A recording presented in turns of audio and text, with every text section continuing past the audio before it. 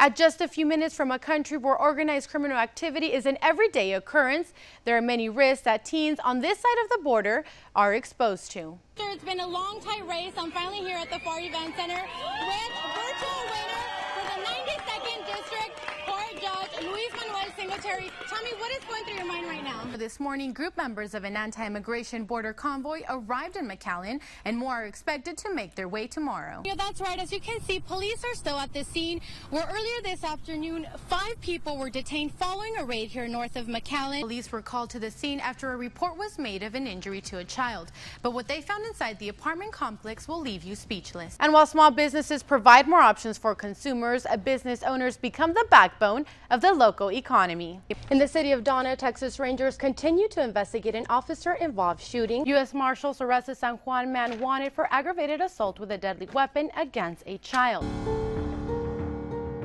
Just 2 years ago, here on Minnesota and Frontage Road in the city of Palmview, J.R. Rodriguez, a La Jolla teen who began working for drug cartels since the age of 13, was transporting 17 illegal immigrants in a gray van. He told me that I was going to take all of them. I did it. Under cartel orders, Rodriguez was assigned to transfer all 17 of them to Falfurrias. However, the night turned deadly when, following a police pursuit, 9 people lost their lives and 6 others were seriously injured. I saw a couple of them, but I couldn't pretty much notice how many were there. It was one of the most intense situations, types of incidents that we've worked as a department.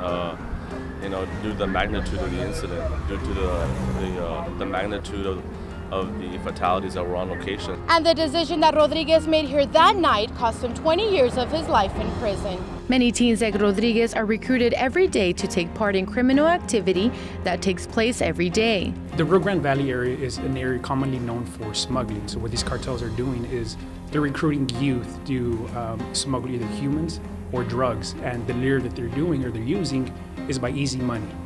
According to the Department of Public Safety, Mexican cartels recruit Texas youth to traffic drugs across the border.